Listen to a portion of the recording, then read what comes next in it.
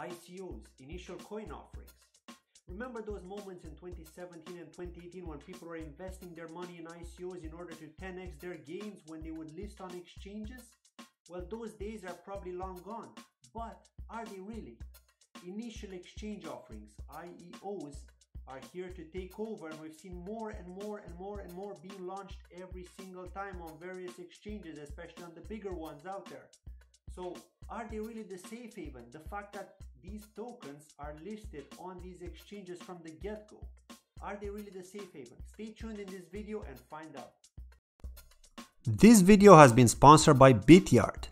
Bityard is a new Singapore-based cryptocurrency exchange whose main focus is to enable simple trading for its users, even with complex contracts.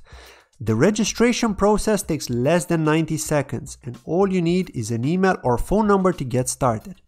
Every account gets access to the daily mining feature, where just for logging in every day and clicking the mine button, you earn free cryptocurrency. As part of their promotions going on currently, you can earn cryptocurrency quickly and easily by claiming 1 USDT just for creating your account, then 2 USDT for verifying an email and participating in their demo trading feature. Everybody has the ability to participate and be an affiliate with Bityard at bityard.com/KOL. You can get your own affiliate link. You also have the ability to demo trade with 100,000 USDT. So check out Bityard Exchange.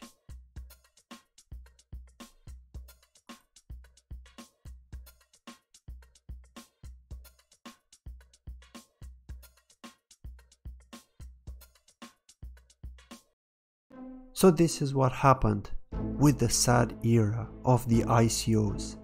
Australia, $50 million ICO shuts down in accordance with regulatory requirements. Korean ICO project shuts down, says negative perceptions of crypto made the business impossible. Crypto firm that raised $12.7 million with ICO admits it ran out of money and closes the doors. Can we still trust crypto? Or will we get wrecked? Hey, if this is the first time we're meeting, my name is Claudio and this is CryptoChain, the channel where I do crypto news, reviews, tutorials and interviews. So if you enjoyed this video, please hit that like button, click subscribe and enable notifications to not miss the next video I upload that may interest you. Wait, did I just say get wrecked? What am I talking about? So, taking a look at the IEO era, we've got Kava pumping when it got listed on the exchange on the 25th of October 2019, and then later that day it went from 71 cents to 164. That's the first pump. The second pump after the retracement from 73 cents all the way up to $1.07. Then it retraced again to 77 cents and another pump to $1.38. So what's going on with these IEOs? Why are they pumping? Is the hype back?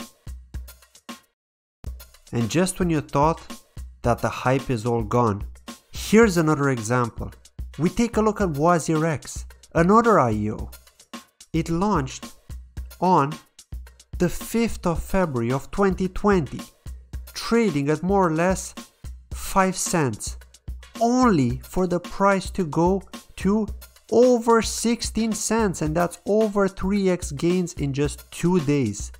After a major retracement all the way down to close to 5.6 cents, we see another humongous pump all the way up to close to 23 cents.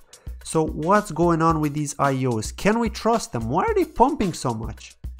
So is crypto really dead, or was it always alive and kicking? And just when we thought that the gains were repetitive with every new IEO, we were very surprised. We get a big high, then we get a new low, and when we hope to get a new high, we get an even bigger low, and an even bigger low, and there's no end in sight. So it all depends on which end are you, on the receiving end or on the giving end. and giving ain't more giving. So, the conclusion is IEOs can be good or can be bad. Thank you for watching this video.